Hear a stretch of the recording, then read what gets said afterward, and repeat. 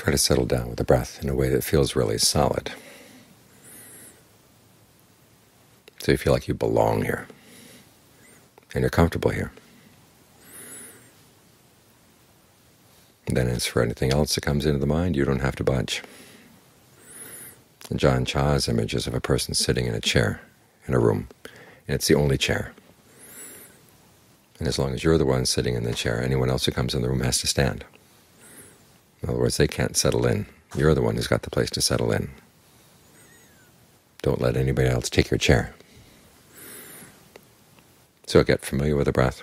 Get interested in the breath, because the breath energy, if you use it well, can create a lot of sense of comfort. If you don't use it well, you can push yourself into feelings of pressure in your head, pressure in your chest, uncomfortable feelings all over the body.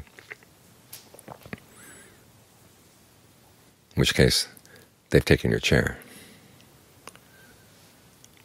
So make sure you're sitting in the chair and it's comfortable, and you remind yourself that you belong right here.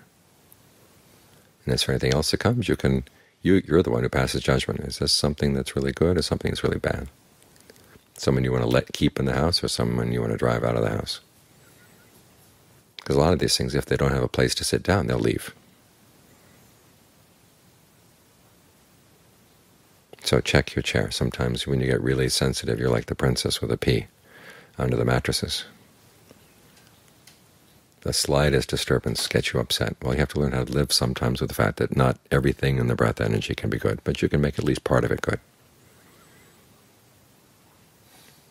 And that can be your chair. That can be your position of strength.